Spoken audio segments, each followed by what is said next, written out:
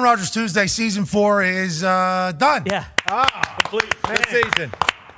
There's going to be a lot of people that are happy with that, myself included. New York Jets quarterback Aaron Rodgers will not appear on the Pat McAfee Show for the remainder of the NFL season, following his feud with late-night host Jimmy Kimmel. Rodgers' absence for the remainder of the football season was announced by Pat McAfee, with McAfee acknowledging that the feud between Kimmel and Rodgers, quote, got real loud. Rodgers had joked that Kimmel was nervous about the release of Jeffrey Epstein's list, prompting Kimmel to threaten legal action against the football player. A lot of people, including Jimmy Kimmel, are really hoping that doesn't Did you hear this story about me and Aaron Rodgers, the former quarterback for the Packers?